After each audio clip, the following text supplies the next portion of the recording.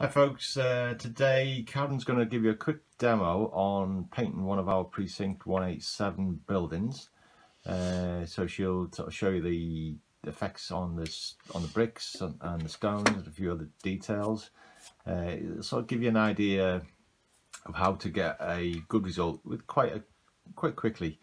You know, the way Karen paints it's a bit different to maybe some model painters paint. So she'll start. She's going to show some of this, one of the sort of brickwork panels first. Anyway, so yeah. Hi guys. So today we're using a number 7 brush, and I work really wet, so be prepared. So to start off with, I'm going to go into my terracotta red and loading the brush really quite well. Yeah, take a tiny bit off, and then I literally just go around the exterior of where I want to go. Don't know if you can see that, and then across the bottom. So we've got that. Then go back into my water, take a little bit, just a little bit, but thinner, and just blend that out, and back in again, and right across. So we've got darker sections, we've got lighter sections, and then I'll go into a mixture of, it's black and a dark brown, and then I'll go around the edge again. So while it's still wet, I want the two to blend. Yeah, and it's really where that wall would get messy and dirty anyways. And then to help that blend, I'll go back into my red again. So it's a lot wetter than what you guys use. Same again. And then just play about with it a little bit. Drag it in. If you're too dark in areas, lift it. You know, put a bit more on. Just a case of playing around with it and seeing. So I like mine a bit patchy. I think it looks a bit, it's more realistic. So I'll go back in and pick darker areas out. And then I'll go back in with some really dark, it's like a black type of wash, just to pick out some other areas.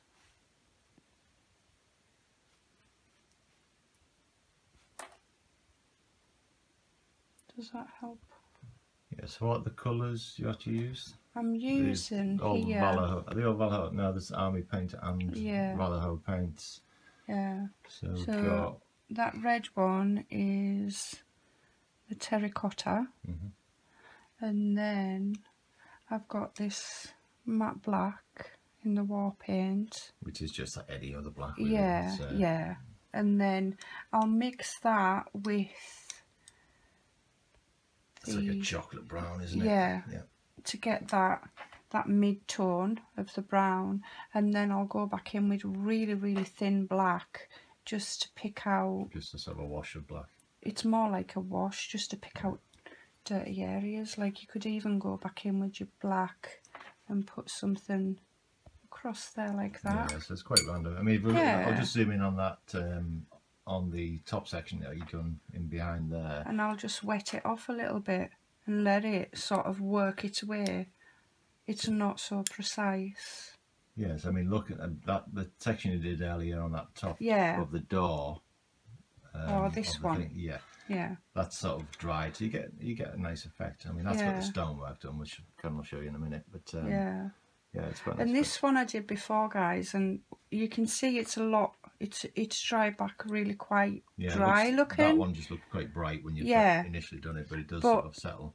Once it settles, I like to wait till it's all finished, and then I'll go back in and I'll add, once it's really dry, and I'll add just little tiny bits to make it pop again. See, it's sort of just adding that red just brings it back to life, and the same again with the brown, so you're just adding more depth and more feel to it. Yeah, which is quite quick. Once you've actually done the whole Once building, you've done the whole thing, it's literally just fire it over. Go back over the top and just add where you think it needs. So yeah. Right, okay. So you're going to show some stone. So this stone, yeah, we'll show you this stone. So for this one, you've got a really nice base colour. I don't know what you used on that, John. That skeleton bone army painted primer. Yeah. But any sort of mortar stone colour, you know, in a way you maybe want to vary it for different buildings. Yeah. As you go through the whole sort of city, you don't want them all the same colour. So here I'm just putting a little, if I can get it out, a bit of the skeleton bone again, but in the paint, in the wall paint. So same colour. Same colour. And then just with our black and the brown before again. Now this is really quick. Don't be precious about this because we're going to play about with it. Once I get the paint on, then we just play with it and we'll go with the flow. I think that's the whole thing. Just don't be precious about it. Just go for it. It's fun, man. So go for the dark to start with. So I'm going to go dark to light this time. So I'll go around and I'll get my dark bits in. And where I think it would dry too quick, I'll just wash it over with a little bit of water. Yeah. Then I'll go in again and I'll go in. Just same number 7 brush. And then I'll go in for the brown. Just a tiny little bit of brown. That's too dry. Just wet it up a bit. I mean, you can see on this one the print wasn't the best. I think this is one of the ones where I was trying to print fast, so I lack quality in the print. I don't know, but I think it adds a little bit something to it. Yeah, it doesn't really matter on this. So yeah. So then we've gone back to the bone, guys. I've put a bit of brown on. We've gone back to the bone. I'm literally just going to drag it over the top, and then I've got one other colour, which is the earth, and just tiny bit of that. Just to warm it up a little bit. Which is sort of like a mid sort of, well, a sort of a tan sort of colour, so it's darker than so then that's really sort of, it's wet, but I always take the water out of the back of my brush, so in and then take it off and then literally go over like that. So we've got all them colours all mixed up, and this is where I just have a bit of fun. And we'll go back in with a clean and dry brush, and with a motion sort of like that, I'll lift off. But while you're lifting off, you're actually blending the colours as well. So, and then I'll go back in with a bone, and I won't hit every one, I'll hit an odd one, because I don't want them all the same. Stones aren't all the same. The more random you can be, the better. Sometimes you get a better effect. It looks a bit more lifelike. So if you sit back off that, and maybe go back again, and because it's going one way, I'm going to drag it, really dry brush, and I'm going to drag it, pull it, and just pull just a little bit, so when you look at it, it's going that way, if you get my drift.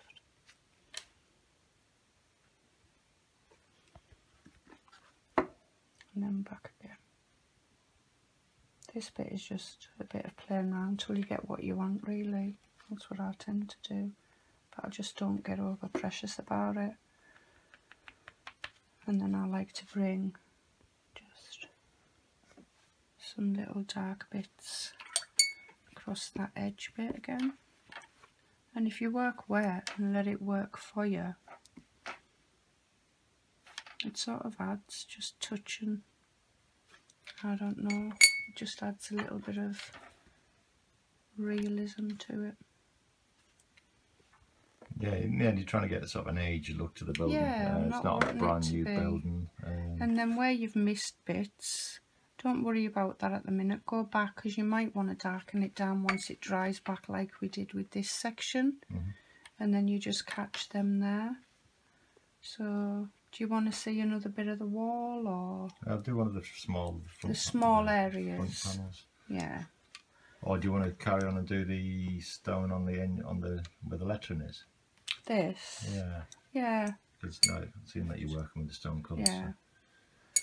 Same again, going with really, I'll start dark to light again. So I literally just go in on the windowsill, this number 7 brush again, and just put it in. And if you think it's going to dry on you, you're going to be left with harsh lines, just go and wet them lines just for now. Don't, you know, over stress about it, don't overthink it. Go back in again, and I'll go right across the bottom, just one big one. And this is where I'm actually mixing my colours on the actual thing. So I'll go back into that nice warm tone again, and I'll add. Is that the sort of tan colour that you use? Yeah. So we've got that, and then I'll go back with a clean brush. Quite damp, not solidly wet, but quite damp. So you're just using the two colours over Yeah. the top then? So it's just two colours over the top of the skeleton bone primer. And then just let that dry back. Because that, with that type of expansive thing. What about in the letters? Are you just leaving them light or? No, I'm going to go back again now. And I'm going to let I'm just cleaning up as I go to a degree. Just add where I want to add a little bit more. I'll get the bone while it's still wet. And I'll go back in. I'm not for precise, guys, as you'll have gathered. And then I'll go back in with the dark, and I'll just drip sort of in. So yeah, just going dark in the letters where the dirt's going to collect. Yeah, and where the dirt's going to collect. Yeah. So Karen comes from a background of figurine paint, so border fine arts. She was a master painter and a trainer there for over 10 years. So the type of figurines that she used to paint, you know, they'd use this technique because it was all about speed there. Yeah, it had to be about obviously speed. the quality, it was, you know, You had to be one of the best there. So there's a fine line between speed and quality, and that just takes time to get. So now I've gone in there, that area's gone really dark, yeah, that's okay. I'm just going to go back in with the warmer tone. I can't remember which that was, John. I'm getting the earth. Camera shake. Yeah. Steady up. Go back with the earth, and then I'm just going to literally just go over the top like that, because I want some of that warm in there, and then back again. And I'm just going to dry it off, because I don't want it all to be. It's not quite dark, but I'll just Once go back to. Once I'll have a look at this. The police. This is the one that's there. So as it dries it back, it really settles down and sort of softens it, so it doesn't look as harsh. I mean, on this one, the camera's done the green on there. Yeah. Have you got green set up or? No, but I can set some up if you want. I'm just gonna set that up and just quickly show you that. So I just want to go back in with a little bit of bone on this before I move on. And the windows, you've just used black on the windows, haven't you? Yeah, it's not like really harsh black. It's had a little bit of. It's a little bit patchy, a little bit thin. Yeah, because I like that effect. I don't like it like solid. Because again, on the looking across at the police one, once that's done, it is quite effective. And if you want to go different colours on them, then they're fine. So if I stick that on there till I mix some colours, I need some greens on. Yeah, okay. Just 1 second. So now we're going to show you some of the mossy green. We just had a paint malfunction there, so I hadn't shook the paint and it went everywhere, so the lid came off. So slight pause. Yeah. So back to the green. So what we're using, what have you got greens wise? You've got 2 shades of green and a yellow, which are, there we go, that's what they are. And so it's sort of like a mossy green, a slightly brighter one, and a yellow. Yeah. bear with me guys, I haven't done this one for a while, so yeah, I mean the effect you're trying to get, you see it on the top of that one. It's just going to add a bit of age to it. It's really nice on the bricks, I think. And we use a little bit of black as well. So I'm using a number 2. Number 2 brush, yeah. Number 2 brush. And I'll go in with that mid green. It's really bright, but don't be worried. Don't be frightened. And wet again. So I just, where I think the moss is going to grow down, we'll do it down this corner. And literally just randomly, just the tip of your brush. Don't put the belly of your brush down. It's a different technique. So just your brush down. So I mean, this is definitely going to be useful if you're going for a post-apocalyptic sort of look on these with your zombies and things. Then you know, you might add more green in. You know, yeah. you're going to start adding grass into the streets and, so I'm gonna go in things like that. So sorry, hon, I'm going to go in with the mossy green. It's quite dirty, that green. And then I'm going to go in with a tiny touch of yellow, but we're going to knock it back anyways. But all I want is like tiny little bits of sharp yellow coming through just to give it a bit of dimension. And then I get my black. That's quite thin, that black actually. I could do it a little bit thicker. And the same again, just literally. so you more or less adding light and shade to the green there with the black and the yellow. Yeah. And it does dry back again. And I'm just playing with it a little bit. Softening some areas off, leaving some. Let me look at this now. It's a bit too, for my liking, it's a bit too harsh, but it's a bit too solid, as in one area. So I'm just going to break it up a little bit and put a little bit extra over there. Right, so that's the demo done for today. We'll show you other details like the doors, which are quite simple, the grey roof, and we'll post pictures of this one on the page just to show you it finished. And there will be more tutorials with some of the other buildings to show you, you know, maybe the likes of the dockside with the water, the boats. So there's quite a lot to do. Okay, thanks guys. We'll see you later. Bye.